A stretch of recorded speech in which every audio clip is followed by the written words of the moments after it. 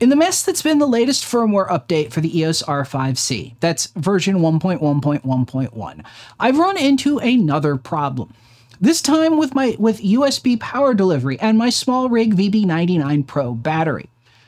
Until upgrading to this firmware, I've been able to plug in my camera while it's off, turn it on, and have the camera automatically negotiate to full USB power delivery as indicated by the PD icon on the top display or the USB PD icon on the live overlay while shooting. Since installing this update, my camera will no longer renegotiate to that higher 9-volt power delivery profile when it is connected to this battery in that order.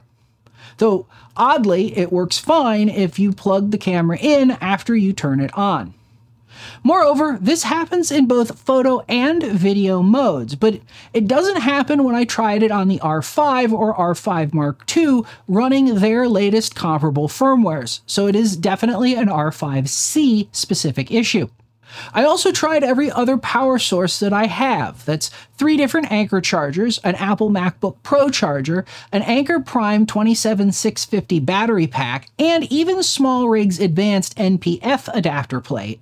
And they all worked properly, so it's not purely the camera's fault. So clearly something between the camera and this specific battery pack, or how the camera handles USB power delivery negotiation, has changed.